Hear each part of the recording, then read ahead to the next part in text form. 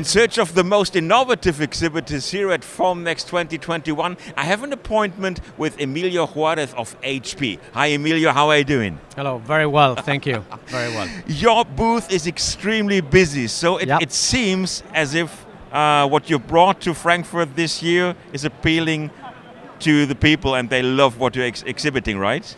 It is. In fact, what we are showing is how our technology has evolved into a point of maturity in which we can industrialize applications for heavy volume production, which is completely differential, and this is what is attracting so much interest. We take it as a whole production process from raw material to final part, and that's what we are showing here, all the stages that you need to cover. So it's beyond printing, it's managing the whole production flow. And I'm absolutely eager to see it. Let's go inside. Let's go there.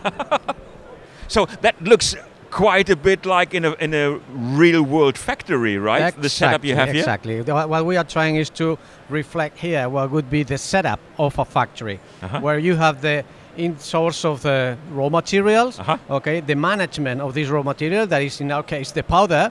We have some devices that help us manage all this, and once you have created the build that needs to be automated and needs to go as efficient, as optimized as possible, then you move to the real production process.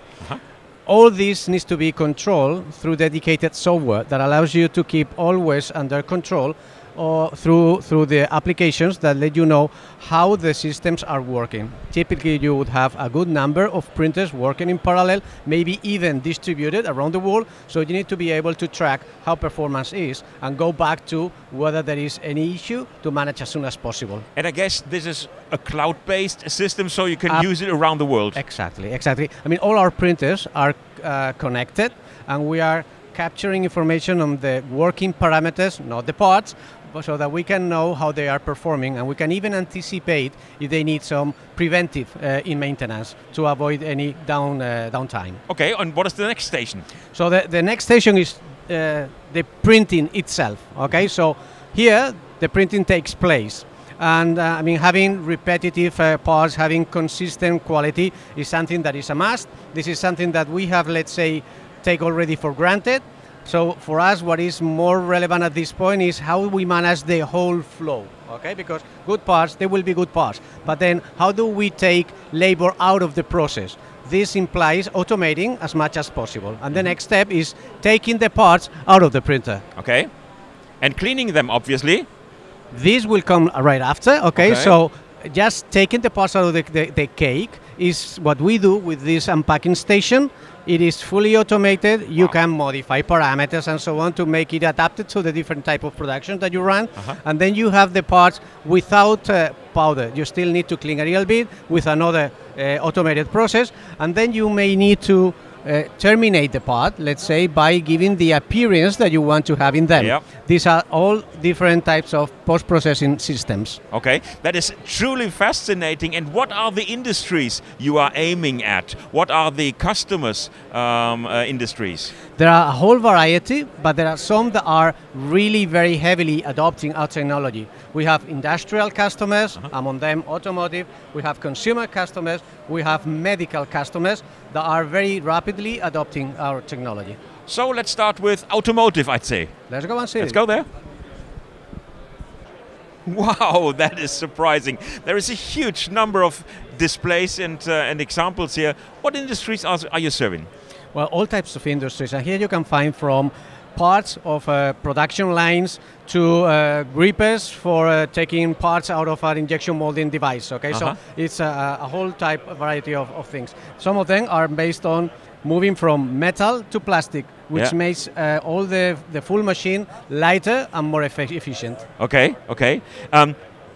What are the different speeds that the industries have? Is there an industry where you can say they are extremely much faster than the other industries, or are they more or less even? I would say that it's more dependent on the size of the companies. So there are companies that are going to grow big but take a lot of time to prepare.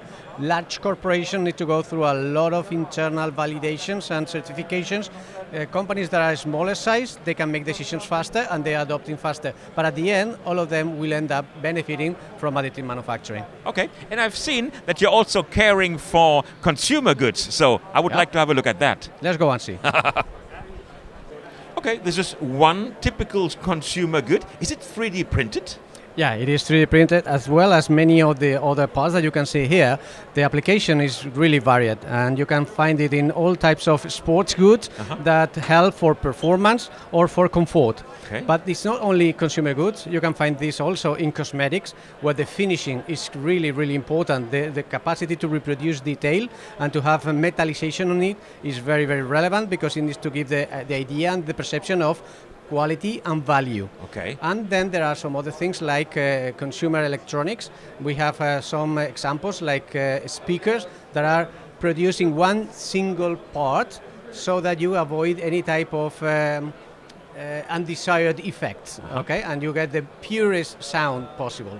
I see, okay. And there is one further industry which is important here at the Formnext as well, which is medical. And I guess you have some solutions for them as well, right? Yeah, I would love to show it to you. Let's go there. Let's go. I would say the medical sector is the one which asks most about individualization, right? Definitely. I mean, each of us, we are different. And each of one need to have a dedicated, specially customized part to get the best out of the potential treatment. Here we have a whole variety again of different applications, from surgical guides to corrective helmets for boys, to scoliosis braces or sockets for prosthetics. So it's a whole variety, each of them tuned to the specific patient. And I guess seeing all that, that the medical sector is changing a lot with your technology. So you can move very much with your technology, right? Yeah, indeed. And there are some of them that I love especially. So if I may mention one, is this scoliosis brace. Okay. So this is the reason why I like it so much, is because we have been able, or the doctors and designers have been able to produce a nice part, not just a functional part that does it work, but also a nice part. So now, what before was something that patients were hiding as much as possible under the clothes, now even young ladies want to use it because it's cool. So they are adopting the treatment in a very nice way, and they are not refusing to take it. Okay, and you are helping them to cure even in a fashionable way. Yeah, this is the nicest part of it. What a nice story. Emilio, thank you so much for your insights into HP's this year's booth. Thank you so much, and thank you for watching, and see you next time at Formnext.